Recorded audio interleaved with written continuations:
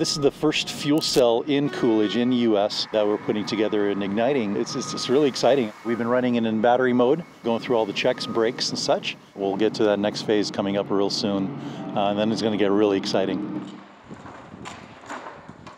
Right now, the measures in the tent that you see behind us is meant for small batch prototype runs. We don't yet have the facilities operational and built yet to be able to do a full hydrogen leak check purge procedure inside. But that is being built. We have a facility going up where we'll be able to conduct this procedure very quickly, because we will need to hit really quick manufacturing processing times and safely as well. With the short time frames, it makes for very exciting milestones. So when we reach things like running on hydrogen power today, it's very exciting. We know that all that hard work was definitely worth it. We were able to use a majority of the common parts from the battery operated vehicles.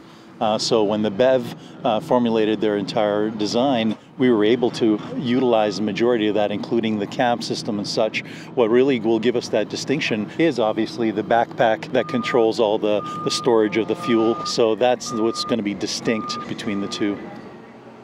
So there's a defuel valve in here, that's what we were turning. Yep. And that opens up the system to the vent line that goes over to the vent stack. Okay. Yeah, you know, it's always great seeing the system that you've worked so long on come together. The system I helped put together in CAD, I can now, you know, actually work on it.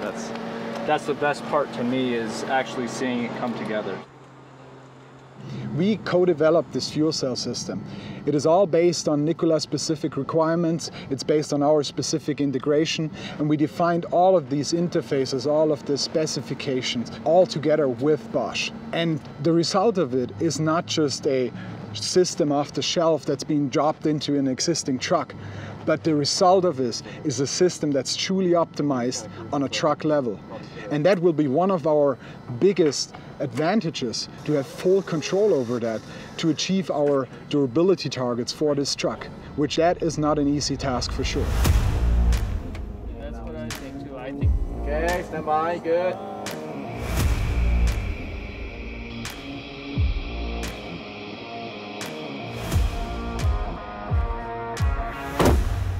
Let's do this.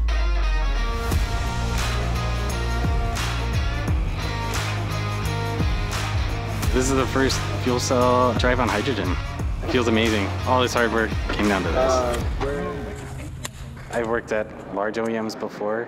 I'm used to a 6-year process, and we are doing it in a fraction of the time. We've done it in less than 2. It's crazy. It's hard work. We're all working long hours, but when it's, you know, for an end goal that's got some integrity behind it, you know, where it could make the world a better place for generations to come, it's pretty exciting.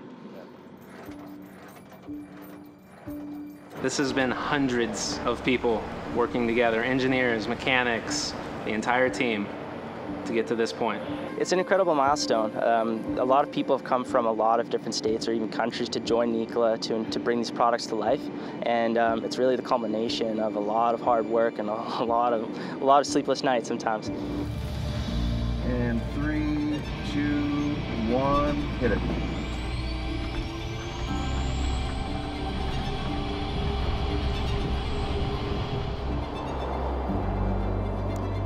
Change is possible. Several years ago, this was just a vision. Running a full-size, heavy-duty load completely on hydrogen with a fuel cell.